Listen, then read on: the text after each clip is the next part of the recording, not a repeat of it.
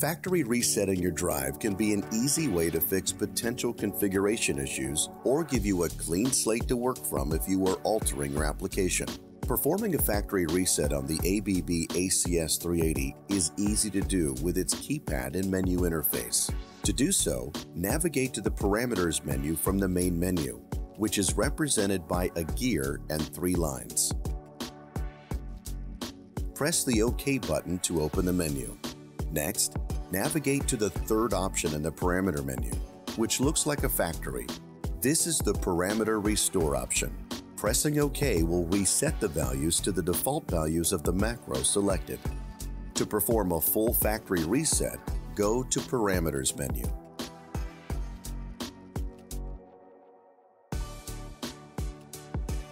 Select Parameter Group 96, then scroll to Parameter 96.06.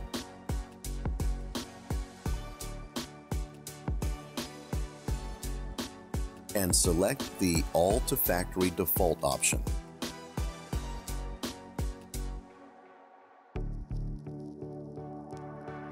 Note that it is also possible to restore the ACS380 from backed up configurations, which may save you time in some circumstances rather than performing a full factory reset.